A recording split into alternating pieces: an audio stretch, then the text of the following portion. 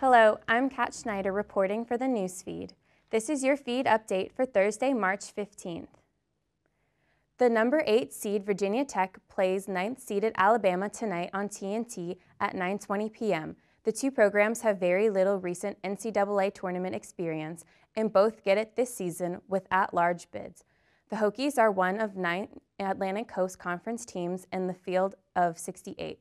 The Hokies have their best season under Buzz Williams and made the tournament for the second straight season. Guard Justin Robinson is the top scorer on the team that has 5 players averaging double digits in points.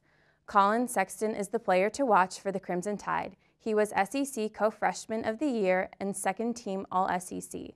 His buzzer beater against Texas A&M helped lead the Crimson Tide into the NCAA tournament. Toys R Us's management has told its employees that it will sell or close all of its U.S. stores. That's according to a toy industry analyst who spoke to several employees who were on the call Wednesday. Jim Silver, a toy industry expert, says Toys R Us's CEO told employees the plan is to liquidate all of its U.S. stores, and after that, it could do a deal with its Canadian operation to run some of its U.S. stores. The chain filed for Chapter 11 bankruptcy protection last fall, saddled with debt that hurt its attempts to compete.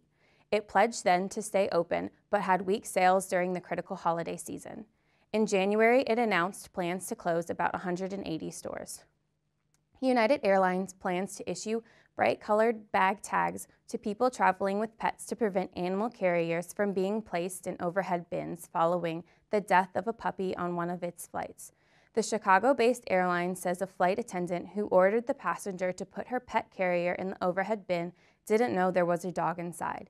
The family and other passengers contradict the airline's account, saying the dog barks were audible from inside the bin. United said in a statement it will start issuing the tags by April.